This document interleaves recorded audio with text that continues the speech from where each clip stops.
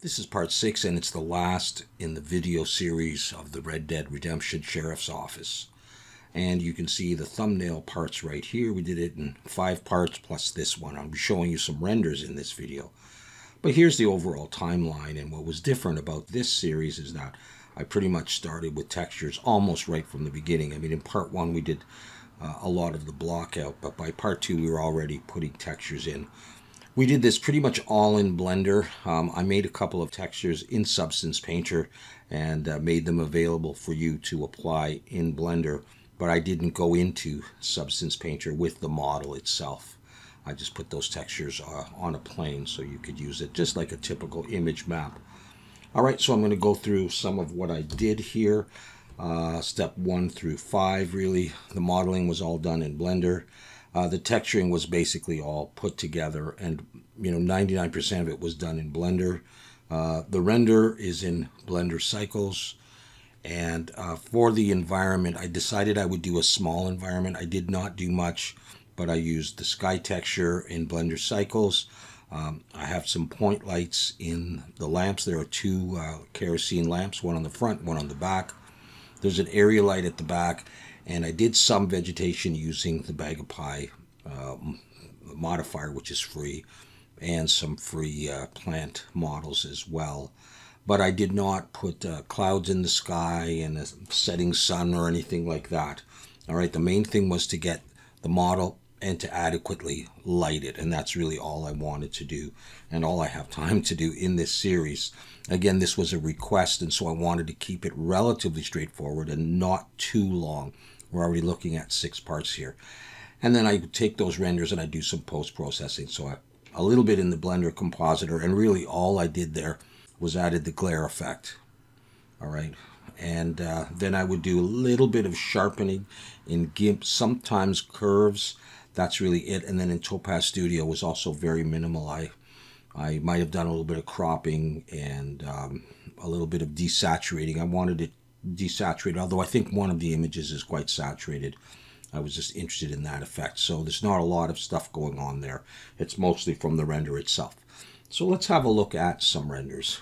Now this particular one, I admit, I did do more post-processing because I wanted this kind of old photography kind of vintage look. But here you can see we're looking at the left side of the building. You can see the walkway back here.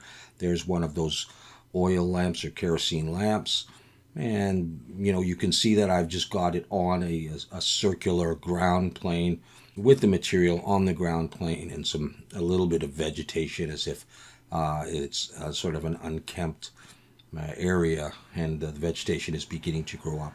But I've got a sky here, but I do not have clouds. So let's look at some other renders. All right, as you can see, I don't have clouds. So I was not focusing on a big environment with mountains in the background or anything.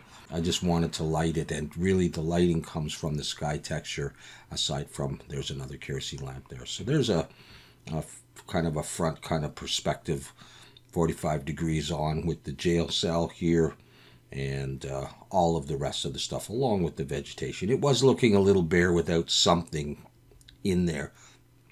But I think the textures worked out relatively nicely, and the modeling, it wasn't too difficult to do.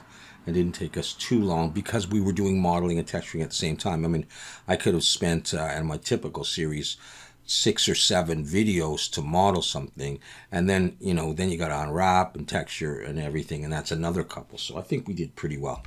So, I mean, there's just a number of different angles to look at this from, and there's not that much detail really in it, so I'll kind of skim through these just to give you an idea of what it looks like. This would be one of my favorite shots, just from the front, showing the front patio or deck or porch, I guess porch area. It was suggested that maybe I have some wanted posters, and I was thinking of doing some bullet holes and some grunge, but again, I wanted to keep it relatively brief and to the point, because the individual who asked if I would do this, I think, was somewhat of a beginner, and I didn't want to go crazy with everything. I just wanted a little bit of modeling and a little bit of the shader editor so that it wouldn't be overwhelming. And again, realistically speaking, I would do a lot of work in Substance Painter, which is ideal for stuff like this. And of course, Substance Designer for creating your own wood and your own metals. And this, which I'm sure was originally created in Substance Designer and then ported over to Substance Painter or saved in even just from Designer as a texture and made available. And so, you know, you can do a lot more work outside of Blender and then use it in Blender. But I wanted to keep it to Blender for the most part.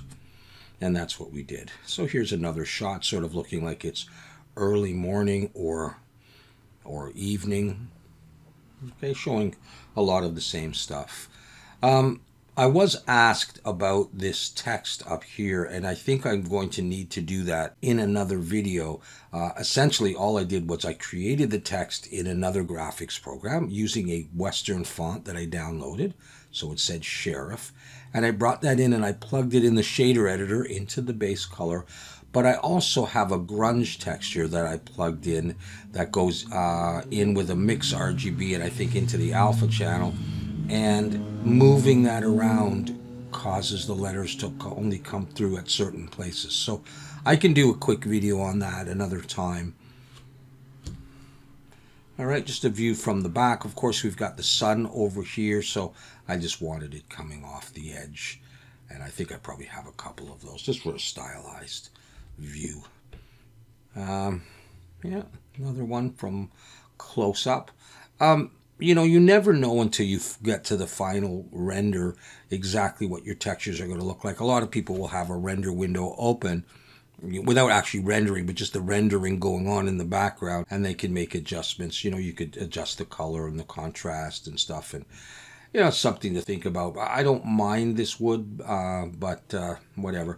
And then again, keep in mind this is just a flat texture. It's not real planks, so you know, it's going to have that kind of look. Same thing goes for the bricks. But I mean, if you're just doing a static render and you're not going for hyper realism, then I think it turned out acceptable. And this one is got a little bit more contrast to it. I just wanted something that sort of you know, popped out a little bit more. All right, so there's that. And here's one looking towards the sun along the front porch.